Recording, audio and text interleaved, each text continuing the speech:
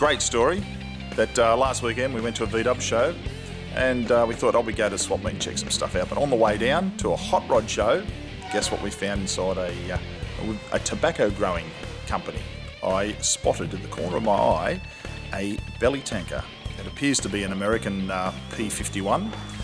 We saw that on the way to a hot rod show, which we sort of detoured along, and we did a deal and strapped it to the roof of the car with a couple of ratchet straps and drove back to Sydney. So we did about 700 Ks with what appears to be a missile strapped to the roof. And I can tell you, we got a few good looks on the way, but the real essence of it is it's going to be used as a Lakester, a 36 horsepower Lakester. So our plan, which is to put together a supercharged 36 horsepower Lakester, to have a go at Lake Gairdner and to steal another record off the Americans, because we need a lot more records from you guys.